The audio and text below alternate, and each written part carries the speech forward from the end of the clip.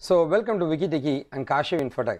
So இப்போ நம்ம பார்க்குறது வந்து ரொம்ப அட்வான்ஸான DBMS டாபிக்ஸுங்க. Distributed databases, object based databases, XML databases and information retrievalன்ற 4 area பார்க்க போகிறோம். இந்த 4 ஏரியா முடிஞ்சுன்னா அவ்வளோதான் முடிஞ்சுங்க. ஸோ இந்த session முடிஞ்சுங்க. Okay, so first thing என்னோட நேம் வந்து வெங்கடேசன் பிரபுங்க. நான் ஆக்சுவலாக வந்து ஒரு சாஃப்ட்வேர் ட்ரெயினர், ஜாப் கன்சல்டன்ட்டுங்க. இது இல்லாமல் software engineer and மைக்ரோசாஃப்டோட most valuable professional award வின்னருங்க. ஓகேவா? ஸோ இந்த வீடியோ நான் எதுக்காக பண்ணிட்டுருக்கேன் வந்து ஏன் தமிழில் டெக்னாலஜி தரக்கூடாது, சப்ஜெக்ட்ஸை தரக்கூடாது, இது மூலமாக ஸ்டூடெண்ட்ஸ் வந்து நல்ல மார்க்ஸ் ஸ்கோர் பண்ணுறது என்னோட இன்டென்ஷனுங்க. அதனால் ப்ராக்டிக்கலாக தமிழில் வந்து ஒரு யூனிட் இருக்குன்னா ஒரு 1 month படிக்கிற யூனிட் வந்து ஏன் ஒரு ½ hour சொல்லி தரக்கூடாதுன்னு தான் என் ட்ரீம்ங்க. அதனால தான் இந்த வீடியோ பண்ணிட்டுருக்கேன். Let's start our session.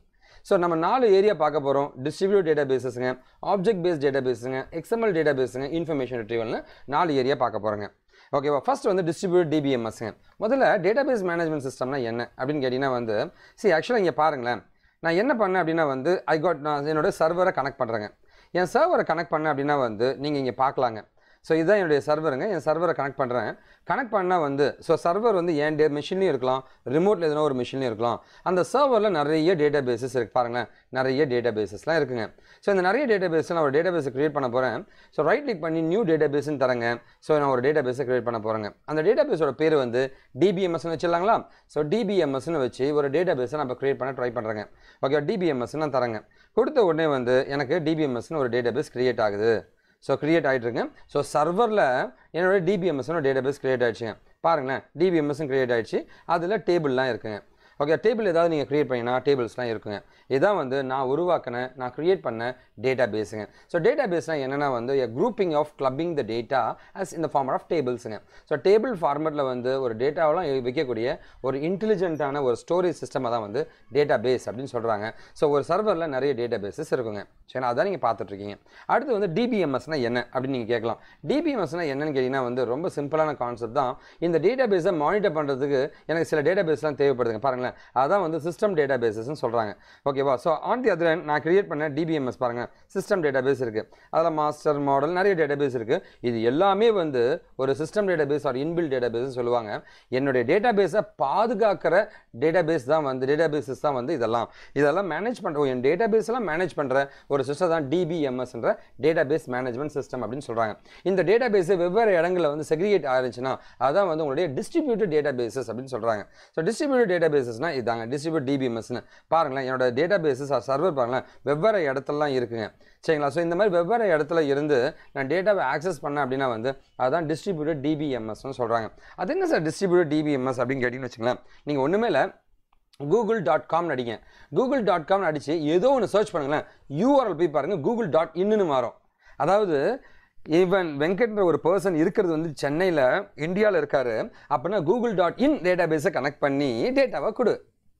ஓகேவா? இதே அமெரிக்காவில் இருக்குன்னா வந்து google.com யூஸ் பண்ணுவாங்க, இல்லை google.co.uk இருக்குங்க, US இருக்குங்க, google.co.us இருக்குங்க. இங்கே வந்து google.co.inன்னு இருக்குங்க. இதே வந்து யூகேயில் போனால் google.co.ukன்னு இருக்குங்க. ஓகேவா? ஸோ ஒவ்வொரு கண்ட்ரிக்கும் தகுந்த மாதிரி அந்த டேட்டா பேஸ் எல்லாத்தையும் தனித்தனியாக உருவாக்குனாங்க. அதுதான் டிஸ்ட்ரிபியூட்டட் DBMSன்னு சொல்கிறாங்க. அதான் இந்த பிக்சரில் நான் காமிச்சிட்ருக்கேங்க. அடுத்து பார்த்தீங்கன்னா வந்து நம்ம பார்க்குறது distribute data base ஆர்கிடெக்சருங்க. Distribute data base ஆர்கிடெக்சர்னா என்னன்னு கேட்டிங்கன்னா வந்து இது எப்படி பண்ணியிருப்பாங்கன்னு கேட்டிங்கன்னா வந்து இங்கே ஒரு டேட்டா பேஸ் இருக்குது, இந்த இடத்துல ஒரு டேட்டா பேஸ் இருக்குது, இந்த இடத்துல ஒரு டேட்டா பேஸ் இருக்குன்னா வந்து இது எல்லாமே வந்து லூஸ்லி கனெக்டட், எல்லாருமே வந்து ஒரு வழியில் கனெக்டாக இருப்பாங்க. ஜிமெயிலும் நீங்கள் எப்படி கனெக்டாக இருக்கீங்க? நான் மொபைல் வந்து ஆஃப் பண்ணுறேன், என் ஜிமெயிலும் அதுவும் கனெக்ட் ஆகலை. நான் இப்போ வந்து ஜிமெயில் வந்து என் மொபைலோட இன்டர்நெட்டோட கனெக்ட் பண்ணி gmail.com அடிக்கிறேங்க. ஜிமெயில் நானும் கனெக்ட் ஆகுங்க. மொபைல் ஆஃப் பண்ணிட்டேன்னா இல்லை இன்டர்நெட் டவுன் ஆச்சுன்னா ஜிமெயில் நீங்கள் கனெக்ட் ஆகலை. இதுதான் வந்து உங்களோட லூஸ்லி கப்புள்டு சிஸ்டம்னு சொல்லுவாங்க. சரி, இதான் உங்களோட லூஸ்லி கப்புள்டு சிஸ்டம்னு சொல்லுவாங்க. சரி, இதான் வந்து உங்களோட டிஸ்ட்ரிபியூட் ஆர்கிடெக்சருக்கான கான்செப்ட்டுங்க. ஒரு கம்யூனிகேஷன் சேனல் இருக்கும், அது மூலமாக வந்து வெவ்வேறு லொக்கேஷனுக்கு டேட்டா வந்து ட்ரான்ஸ்ஃபர் ஆகிட்டு இருக்குங்க. ஓகேவா? On the other types of distribute data பேஸஸ்னால் என்ன? ஸோ டிஸ்ட்ரிபியூட் டேட்டா பேஸ் எப்படி பண்ணலாம்னா, ஒரு டேட்டா என்கிட்ட இருக்குங்க, என்கிட்ட வந்து கொஞ்சம் டேட்டா இருக்குங்க. இது என்னுடைய டேட்டா இருக்குன்னா ஒரு டேட்டாவை இந்த இடத்துல வச்சுடு, இன்னொரு டேட்டாவை இந்த இடத்துல வச்சுடு, இன்னொரு டேட்டாவை வையின்ட்டு ஃப்ராக்மெண்டேஷன்னு சொல்லுவாங்க. அது மூலமாக நம்ம பண்ணலாம். வெவ்வேறு டேட்டாக்களை வெவ்வேறு இடத்துல வைக்கலாம். இது ஒரு கான்செப்ட்டுங்க. இன்னொரு கான்செப்ட் என்னன்னா வந்து ரெப்ளிகேஷன் வாங்க, நான் அதில் ஸ்பெஷலிஸ்ட்டுங்க. ரெப்ளிகேஷன் என்னன்னா ஒரு டேட்டா இருக்குது, இந்த டேட்டாவோட இன்னொரு அதே மாதிரி டூப்ளிகேட்டை பண்ணிவிடுவாங்க. இது வந்து ரெப்ளிகேஷன் சொல்லுவாங்க. ஓகேவா? ஸோ ஒரே டேட்டாவை 2 இடத்துல பண்ணுவாங்க. என்ன சார் இதில் பெரிய பிரச்சனை இருக்குன்னா, டூப்ளிகேட் ஆகிற தொட்டு நீ கோடு இதுலேயும் எழுதணும், இதுலேயும் டேட்டா எழுத வேண்டியது இருக்குது. ஸோ ரெண்டுமே ஒரே டேட்டா எழுதும் போது உனக்கு அதிகப்படியான வேலை இருக்கும். சரிங்களா? இதை பற்றிலாம் படிக்கிறது தான் டைப்ஸ் ஆஃப் டிஸ்ட்ரிபியூட்டட் டேட்டா பேசஸ்ன்னு சொல்கிறாங்க. பாருங்க. ஸோ இப்போ பாருங்களேன், முதல்ல வந்து ஹோமோஜீனியஸ் டிஸ்ட்ரிபியூட்டட் டேட்டா பேஸ் சிஸ்டம்னு சொல்கிறாங்க. சரி, அப்படின்னா என்ன சார் அப்படின்னு கேட்டிங்கன்னா வந்து ஒன்றுமே கிடையாதுங்க. ஆக்சுவலாக பார்த்தீங்கன்னா வந்து என்னோட டேட்டா பேசஸ் எல்லாமே இருக்குங்க. எல்லாமே ஒன்றே இருந்துச்சுன்னா பாருங்களேன், இதுவும் ஆரக்கிள் டேட்டா பேஸாக இருக்குது, இங்கேயும் ஆரக்கிளாக இருக்குது, இந்த இடத்துலையும் ஆரக்கிள் இருக்குது. ஃபார் எக்ஸாம்பிள் நான் என்ன சென்னையில் என்னோட டேட்டா பேஸ் இருக்குது, kashuinfo.com அப்படின்ற என்னுடைய சைட்டோடைய டேட்டாக்கள் எல்லாமே சென்னையில் நான் வச்சுருக்கேன். இதுக்கப்புறம் பெங்களூரில் வச்சுருக்கேன், கோயம்புத்தூரில் வச்சுருக்கேன்னா டேட்டாவை ஸ்டோர் பண்ணுறது எல்லாமே ஒரே மாதிரி ஆரக்கிள் ஆச்சுன்னா அது ஹோமோஜீனஸ்ன்றாங்க. அப்புறம் ஹெட்ரோஜீனஸ்னால் என்னங்க, வெவ்வேறு இருக்கும் போது, அவ்வளோதாங்க. ஸோ ஹெட்ரோஜீனஸ்னால் என்னன்னு கேட்டிங்கன்னா வந்து இந்த மாதிரி இருக்கும். ஸோ எம்எஸ் ஆக்சஸுங்க, இங்கே ஆரக்கிள் 9, இங்கே SQL Server. ஸோ வெவ்வேறு இருக்கும். SQL Server 2009 கிடையாதுங்க, 2008ங்க இது. Sorry for that. சரிங்களா? 2008 R2ன்றது தான் வெர்ஷனுங்க, 2009 கிடையாதுங்க. சரிங்களா? அடுத்து பார்த்தீங்கன்னா வந்து நம்ம பார்க்குறது டிஸ்ட்ரிபியூட்டட் டேட்டா ஸ்டோரேஜ் அப்படின்ற கான்செப்ட்டை பார்க்க போகிறோம். அது என்ன சார் டிஸ்ட்ரிபியூட்டட் டேட்டா ஸ்டோரேஜ் அப்படின்னு கேட்டிங்கன்னா வந்து என் டேட்டாவை நான் எப்படிலாம் ஸ்டோர் பண்ண போகிறேன். இப்போ தான் நான் அந்த ரெப்ளிகேஷன் கான்செப்ட் சொன்னதுங்க. இங்கே பாருங்களேன். ஸோ டேட்டா வந்து 2 வகையாக நான் ஸ்டோர் பண்ண முடியும். ஒன்று ரெப்ளிகேஷன், ஒரு டேட்டா மாதிரியே இன்னொரு டேட்டாவை நான் உருவாக்கினேன். ரெண்டும் ஒன்றே தாங்க. ஓகேவா? இது அழிஞ்சு போச்சுன்னா இது இருக்கும் உனக்கு. பாருங்களேன், சென்னையில் சுனாமி வந்துச்சுங்க, சுனாமியோ இல்லை கஜா புயலோ வருது அப்படின்னா வந்து அங்கே டேட்டா பேசஸ் இருந்துச்சுன்னா ஸோ கடலூர் ஃபுல்லாகவே ப்ராப்ளமாக இருக்குங்க. அப்போ டேட்டாலாம் அழிஞ்சிருங்க. அந்த நேரத்தில் கடலூர் இருக்கிற டேட்டா சென்னையிலையோ இல்லை வேறு இடத்துல இருந்துச்சுன்னா கடலூர் ஒர்க் ஆகலைன்னா சென்னையிலேருந்து டேட்டாவை கொடுத்துருவேன். இதுதான் ரெப்ளிகேஷன். ஒரே டேட்டாவை 2 இடத்துல வச்சுப்பாங்க. ஏதாவது டிசாஸ்டர் வரும் சார், நீங்கள் கேட்கலாம் 2 இடத்துலையுமே போயிடுச்சா என்ன சார் பண்ணுறது, ஒன்றும் பண்ண முடியாதுங்க. சரிங்களா? ஸோ அந்த மாதிரி கான்செப்டில் வந்து வெவ்வேறு கண்ட்ரியில் டேட்டா வைப்பாங்க. சரிங்களா? பெரிய பெரிய கம்பெனிஸ் அண்ட் பேங்க்ஸ் எல்லாமே வெவ்வேறு கண்ட்ரீஸில் வச்சுருப்பாங்க. ஓகேவா? ஆன் தி அதர் ஹேண்ட் இதே ஃப்ராக்மெண்டேஷன் கான்செப்ட்னா என்ன அப்படின்னு கேட்டிங்கன்னா வந்து ஒரே டேட்டா இருக்குது, அந்த டேட்டா பார்த்தீங்கன்னா வந்து வெவ்வேறு இடத்துக்கு தனித்தனியாக ஸ்ப்ளிட் அப் ஆகிருக்கும். சரிங்களா? ஸோ என்கிட்ட வந்து டேட்டா இருக்குது, இந்த மாதிரி டேட்டா இருக்குன்னா ஒரு டேட்டா இங்கே வந்துடுச்சு, இன்னொரு டேட்டா இங்கே வந்துடுச்சு, இன்னொரு டேட்டா அங்கே போயிடுச்சு அப்படின்னா ஃப்ராக்மெண்டேஷன் ஆகும். ஸோ இந்த கான்செப்ட் பற்றி இதுதான் வந்து ரெப்ளிகேஷன் சொல்லுவாங்க. பாருங்களேன், ஒரு டேட்டா பேஸ் இருக்குது, ஸோ அதே டேட்டா பேஸ் வந்து ரெப்ளிகேட் ஆகிருக்கும் இந்த மாதிரி. சரி, இந்த மாதிரி தான் டேட்டா பேஸ் ரெப்ளிகேட் ஆகிருக்குங்க. இதுதான் வந்து உங்களுடைய ரெப்ளிகேஷன் கான்செப்ட்ஸ்னு சொல்லுவாங்க. ஓகே, இது வந்து சைட் A டேட்டா பேஸுங்க, இது side B data பேஸுங்க, principal data base. இது சென்னைங்க, சென்னையில் தான் மெயின் பிரான்ச் kashuinfo இருக்குது. அதோட பிரான்ச் பெங்களூர் இருக்குன்னா அங்கேயும் ஒரு டேட்டாவை ஸ்டோர் பண்ணு. அதுக்கப்புறம் இது பெங்களூரில் இருக்கா, பெங்களூர் ஒரு டேட்டாவை ஸ்டோர் பண்ணு. ஸோ காப்பீஸை மெயின்டைன் பண்ணும். இதோட டிஸ்அட்வான்டேஜ் என்னவாக இருக்கும், ஒரு டேட்டாவே பாருங்களேன், என்கிட்ட ஒரே டேட்டா நான் 2 ஸ்டோர் பண்ணியிருக்கேன். என்னோட ட்ராபேக் என்னவாக இருக்கும், ஒரே டேட்டா 2 இடத்துல உனக்கு இருக்கும் பொழுது ப்ராப்ளம் என்ன வரும் அப்படின்னு கேட்டிங்கன்னா வந்து 2 இடத்துல நீ எழுத வேண்டியதாக இருக்கும். அப்போ மெமரியிலேருந்து யூசேஜ்லேருந்து எல்லாமே அதிகப்படியான செலவு இருக்கும். சில நேரங்களில் ஒரே நேரத்தில் இங்கேயும் எழுதுவாங்க 2. ஸோ இதை காப்பியை எடுத்து வச்சா பிரச்சனை கிடையாது. ஒரே நேரத்தில் 2 இடத்துல எழுதும்போது உன்னோட கன்கரன்சி எல்லாமே பிரச்சனையாக வரும், அது எல்லாமே ஓவர்ட் ஆகும். இதான் வந்து ட்ராபேக்குங்க. அதுவே வந்து ஃப்ராக்மெண்டேஷனாக வந்து இது அடுத்த லெவலுங்க. அதாவது நான் சொன்ன மாதிரி பார்த்தீங்கன்னா வந்து ஒரு பார்ட் நான் டேட்டா என்னோடது இருக்குது, ஒரு பார்ட்டை இங்கே வை, இன்னொரு பார்ட்டை அங்கே வைன்ற மாதிரி வந்து சரிங்களா? ஸோ டேட்டாவை வந்து வெவ்வேறு இடங்களில் ஸ்மால் பார்ட்ஸாக பிரித்து போகிறது தான் ஃப்ராக்மெண்டேஷன் அப்படின்னு சொல்கிறாங்க. சரி, ஃப்ராக்மெண்டேஷனில் 2 வகையாக பிரிக்கலாம். ஒன்று பார்த்தீங்கன்னா வந்து ஹாரிசான்டல் ஃப்ராக்மெண்டேஷன். இங்கே பாருங்களேன், மேலே இருக்கிறத எல்லாம் ஒரு இடத்துல போடு, ஸோ கீழே இருக்கிறதெல்லாம் ஒரு இடத்துல போடு. இது வந்து ஹாரிசான்டல் ஃப்ராக்மெண்டேஷன் சொல்லுவாங்க. இதே வெர்டிகல் ஃப்ராக்மெண்டேஷன்னா இந்த இதை 2ஆக உட. சரிங்களா? இங்கே பாருங்கள், நீங்கள் பார்க்கலாம். ஸோ மேலே இருக்கிறது எல்லாமே ஒரு ஃப்ராக்மெண்டேஷன், கீழே இருக்கிறது எல்லாமே அனதர் ஃப்ராக்மெண்டேஷன். இது ஹாரிசான்டல் ஃப்ராக்மெண்டேஷன் வாங்க. இதுவே இங்கே பார்த்தீங்கன்னா வந்து மொதல் டேட்டா இது எல்லாமே வந்து ஒரு ஃப்ராக்மெண்டேஷன் ஆகும். இது பிரின்சிபல் டேட்டா இல்லையா, இது மெயின் காலம்ங்க. ஸோ இது தனி டேட்டாவும் போடு, வெவ்வேறு டேபிளாக பிரித்து விடு, அந்த டேபிளே ஒரு இடத்துலையும் போட்டு விடு. அதான் வந்து உங்களோட வெர்டிகல் ஃப்ராக்மெண்டேஷன் சொல்லுவாங்க. அடுத்து பார்க்குறது டிரான்சாக்ஷன் ப்ராசஸிங்கிற ஒரு ஏரியா பார்க்கலாங்க. டிரான்சாக்ஷன் ப்ராசஸிங்னா என்னென்னா வந்து ஒரு டேட்டா இருக்குன்னா வந்து அந்த டேட்டா வந்து லைக் அப்டேட் பண்ணுறேன். 10 பேருக்கு 50 ரூபா தரணும்னு நினைக்கிறேங்க. அப்படி கொடுக்கும் பொழுது நான் எப்படி கொடுப்பேன்னா 10 பேருக்கும் எந்த 10 பேர்னு கண்டுபிடிச்சி அந்த 10 பேருக்கும் ஒவ்வொருத்தருக்கும் நான் டேட்டா கொடுக்க போகிறேன். ஸோ இந்த 10 பேருக்கும் 50 ரூபா நான் கொடுத்து முடிச்சுன்னா என்னுடைய டிரான்சாக்ஷன் முடிஞ்சிடுச்சுன்னு அர்த்தங்க. இது எப்படி பண்ணுவாங்கன்னா பிகின் டிரான்சாக்ஷன், என் டிரான்சாக்ஷன் கான்செப்ட் வச்சு பண்ணுவாங்க. அதை நம்ம பின்னாடி பார்க்கலாம். இங்கே பாருங்களேன், ஒரு டிரான்சாக்ஷன் மேனேஜர்னு ஒரு ஆள் இருப்பான். அவன் என்ன பண்ணுவானா வந்து என்ன சர்வீஸ் பண்ணணும், 50 ரூபா தரணும், யாருக்கெல்லாம் தரணும், 10 பேருக்கு தரணும். So சர்வீஸுங்க business object. இதை வந்து லைக் ஃபைனலைஸ் பண்ணுறோம் தான் டிரான்சாக்ஷன் மேனேஜர்னு இருப்போம். ஸோ பிஸ்னஸ் ஆப்ஜெக்ட்னா வந்து நீ என்ன பண்ண போகிற, எடுத்தோன்னு என்ன பண்ண போகிற, 10 பேருக்கு 50 ரூபா தரப்போகிறேன், 10 பேருக்கு 50 ரூபா தரப்போகிறேன். டிரான்சாக்ஷன் ஸ்டார்ட் ஆகுது. மேனேஜர் வந்து என்ன கொடுக்க போகிற, யாருக்கு கொடுக்க போகிற. சரிங்களா? இதுதான் வந்து உங்களுடைய டிரான்சாக்ஷன் ப்ராசஸிங்னு சொல்லுவாங்க. ஓகே, இதுலேயே வந்து read transaction, right transaction and modify transaction 3ஆக பிரிக்கலாங்க. Read ஐட்டம்னா டேட்டாவை ரீட் பண்ணுறது தான் இவன் வேலை, ரைட் ஐட்டம்னா ரைட் பண்ணுறது தான் வேலை, மாடிஃபை பண்ணுறது இவன் வேலை. 3 டாஸ்க் லோ லெவல் டாஸ்க்காக பிரிப்பாங்க. சரிங்களா? அடுத்து பார்த்தீங்கன்னா வந்து நான் இப்போ ஒரு கான்செப்ட் சொல்கிறேங்க பாருங்களேன். நான் ஒரு டேபிளை க்ரியேட் பண்ணுறேங்க. Create table Venkat ID நேம்னு. இப்போ நான் டேட்டாவை இன்சர்ட் பண்ணுறேங்க. Insert into table. சரிங்களா? பாருங்களேன், insert into table values 1, Venkat 1 அப்படின்ற ஒரு டேட்டாவை நான் இன்சர்ட் பண்ணுறேன். டேட்டாவை ஃபெச் பண்ணி பார்க்க போகிறேன். செலக்ட் ஸ்டார் ஃப்ரம் டேபிள்னு ஒன்று எனக்கு டேட்டா வருதுங்க. ஓகேவா? 1 வெங்கட்ன்ற டேட்டா இங்கே பாருங்கள் வந்துருச்சு. ஸோ டேட்டா டேபிளில் போய் இன்சர்ட் ஆகிடுச்சு. இப்போ வந்து நம்ம பார்க்குறது கமிட்டட் அப்படின்ற ஒரு ஏரியாங்க.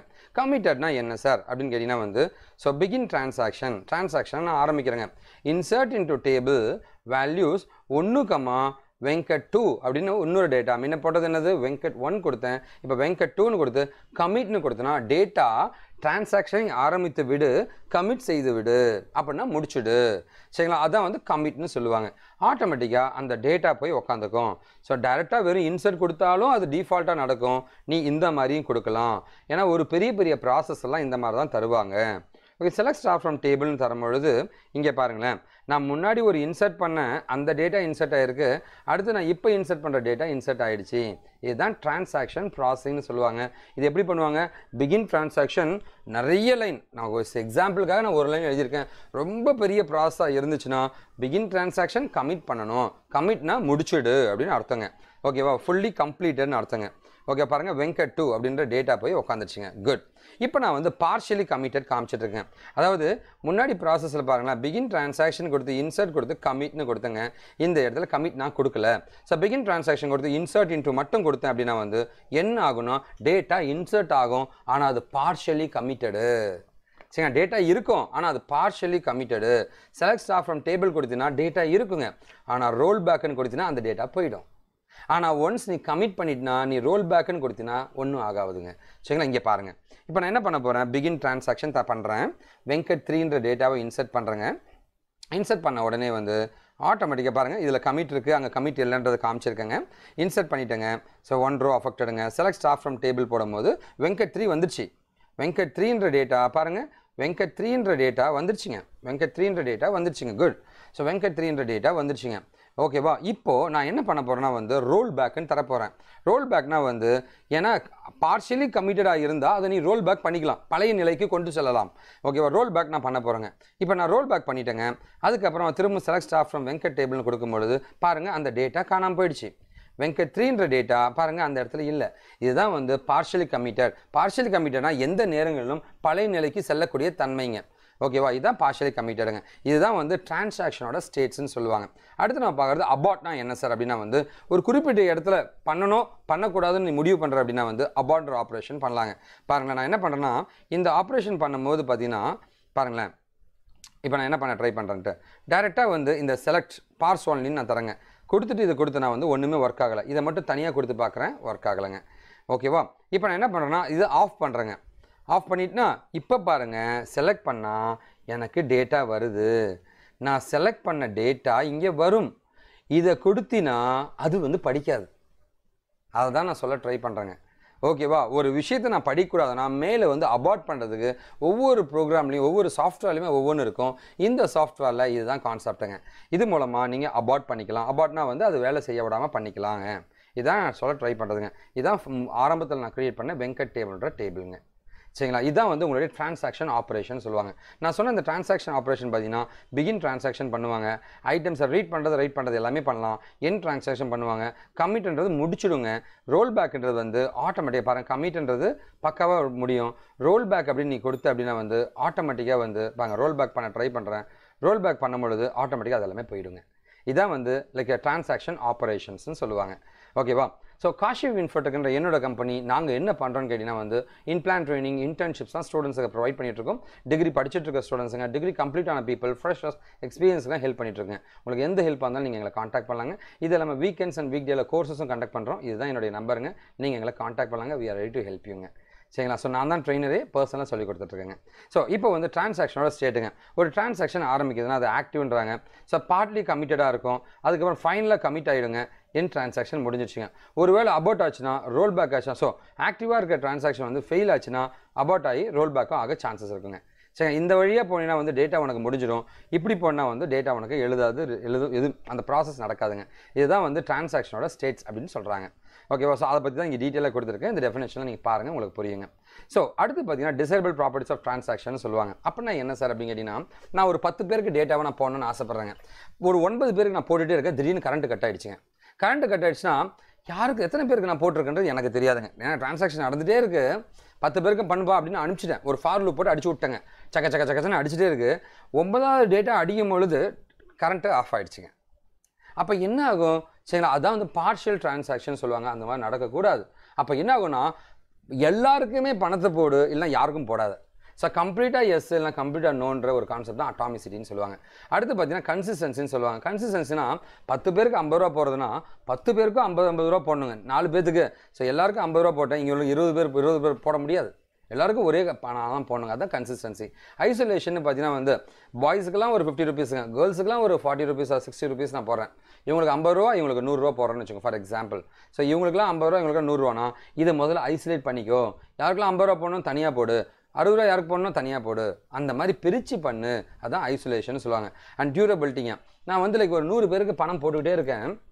இல்லை வந்து என் டேட்டா பேஸ் இருக்குது. என் டேட்டா பேஸில் செலக்ட் ஸ்டாஃப் ஃப்ரம் டேபிள்லாம் போட்டு ஒர்க் பண்ணிட்டு இருக்குங்க. திடீர்னு கரண்ட்டு கட் ஆகிடுச்சுங்க. போச்சுடா, திடீர்னு கரண்ட் கட் ஆகிடுச்சு. திரும்ப கம்ப்யூட்டர் ஆன் பண்ணுறேன். என் டேட்டா பேஸ் அதே மாதிரி தான் இருக்கணும். நான் 10 டேட்டா என்கிட்ட இருக்குங்க. 10 டேட்டா என்கிட்ட இருக்குங்க. Current cut ஆகிடுச்சுங்க. கட் ஆன பின்னாடி ஆன் பண்ண உடனே 10 டேட்டா தான் இருக்கணுங்க. 9 டேட்டா இருந்துச்சுன்னா அந்த டியூரபிலிட்டி பிரச்சனை வந்துருங்க. ஸோ அதே மாதிரி பார்த்தீங்கன்னா நான் ஒரு எக்ஸாம்பிள் காமிச்சிருக்கேன். ஒரு டேட்டாவை நான் ஒரு 10 டேட்டாவை இங்கேருந்து இங்கே மூவ் பண்ணுறேன். மூவ் பண்ண பின்னாடி பார்த்தீங்கன்னா இங்கே 10 டேட்டா அனுப்புனா அங்கே 10 டேட்டா இருக்கணும் இல்லையா? இது எல்லாமே டியூரபிலிட்டின்ற கான்செப்ட்டுங்க. இதுதான் இங்கே டெஃபினேஷன் நான் கொடுத்துருக்கேன் பாருங்கள். So all R nothing transaction அட்டாமிசிட்டின்னு வாங்க, கேரண்டட் கமிட்டட் டிரான்சாக்ஷன் கன்சிஸ்டன்சின்னு வாங்க, transaction independent ஐசோலேஷனுங்க, committed data is never last வந்து டியூரபிலிட்டிங்க. இதான் வந்து 4 முக்கியமான டிசைரபிள் ப்ராப்பர்ட்டிஸ் ஆஃப் டிரான்சாக்ஷன்ஸ். என்னோட செஷன் முடிஞ்சுங்க. ஸோ என் company Gaussian product implant training internship நிறைய கொடுத்துட்ருக்கோம். கண்டிப்பாக நீங்கள் எங்களை காண்டாக்ட் பண்ணுங்கள். அண்ட் அப்பார்ட் ஃப்ரம் தட் நிறைய கோர்சஸும் கண்டக்ட் பண்ணிகிட்ருக்கோம். எங்களை நீங்கள் காண்டாக்ட் பண்ணலாங்க. And apart from that like என்னோடய சேனல்ஸ் வந்து இது எல்லாமே என்னோடய சேனல்ஸுங்க. எங்களை நீங்கள் கண்டிப்பாக காண்டாக்ட் பண்ணுங்கள். We are ready to help யூங்க. ஸோ அப்பார்ட் ஃப்ரம் தட் என்னோட வீடியோவை சப்ஸ்கிரைப் பண்ணிக்கங்க. அண்ட் என்னோட உங்களுக்கு இந்த வீடியோ பிடிச்சிருந்துச்சுன்னா இந்த பெல் சிம்பிளை ப்ரெஸ் பண்ணி நீங்கள் எங்கள் வீடியோஸை ஃபாலோ பண்ணலாங்க. ஸோ நாம் வீழ்ந்தாலும் நம் இனம் வாழட்டுன்ற ஒரு பெரிய நம்பிக்கையோட, ஒரு பெரிய மாற்றத்தை சமுதாயத்தில் உருவாக்கணுன்ற ஒரு ட்ரீமோட நிறைய வீடியோஸ் நான் பண்ணிகிட்ருக்கேன். உங்கள் ஃப்ரெண்ட்ஸ்க்கெலாம் சொல்லுங்கள். Let's transform the society. Signing out. This is Venkat.